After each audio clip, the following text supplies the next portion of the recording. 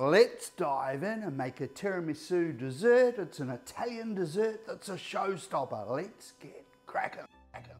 We'll begin by making the sabayon. In a stainless steel bowl over simmering water, combine egg yolks, sugar, and a splash or two of masala fino. Keep the heat low and stir continuously.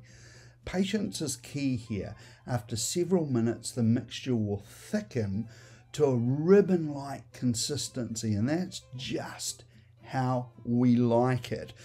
In the description, I'll put the recipe, and I'm using a thermometer here because I'm going for a target of 65 to 70 degrees C. But you can see I've got that lovely ribbon consistency. That's what you're looking for. An extra airy texture, you can transfer the sabayon to a stand mixer and whisk it until it turns a pale, fluffy cream. It'll take a minute or two. Now, when we add the mascarpone cheese, it's crucial that it's at room temperature. This ensures when we add it in, it blends seamlessly with our sabayon, giving us that velvety texture we're after. Use a whisk and mix in your mascarpone cheese. This is genius over Christmas pudding or even over fruit as a sauce. Don't go too crazy, but that looks about perfect. In a separate bowl, we need to whip some cream and get soft peaks. This will add the signature fluffiness to our tiramisu. Gently fold the whipped cream into the mascarpone mixture. Remember, folding it gently and turning the bowl is going to help as well as we run that spatula through there and combine it all together, and nip around the side of the bowl every now and again just to get that cream that tends to stick up the side there.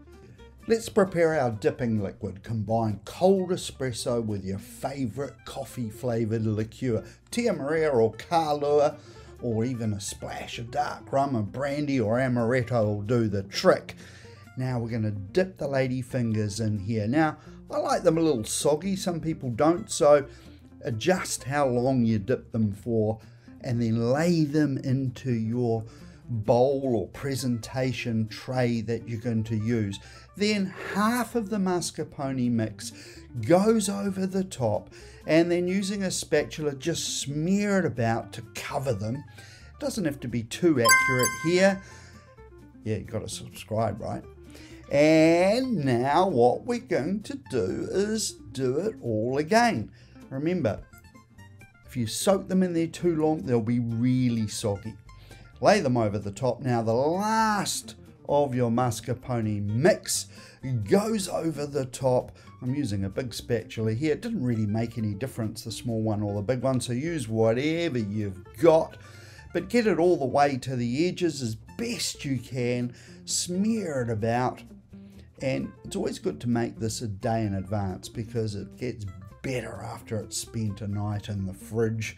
That is for sure. Now let's sprinkle some cocoa over the top. Be generous. Use a good cacao over the top. And then for the piece de resistance is some chocolate, some grated chocolate we're going to get over here. This just gives it that extra 5% magic, and all that chocolate will fall off onto the plate when we serve it up. And what we need to do now is get it into the fridge. Thanks for watching, and if you like the video, I'd love a thumbs up, I'd love a comment, and I'd love a subscribe. It helps me out. Thanks for watching. There's loads more videos coming your way. See you soon. Yeah, and if you want to flash it up a little bit, a really good balsamic drizzled around it would be great. And if you want to serve it in a glass for something a little bit different, this is what we did in a cooking class recently, so just layer it exactly the same way. And then you just have a bit extra on top like that, right? Smear it off the top, get it back into the bowl because you can use that for the next one. So when we do the cooking classes, that's in New Zealand at Gault's Deli. If ever you're in town, come and say hello. We'd love to see you. Get your cacao over the top just the same.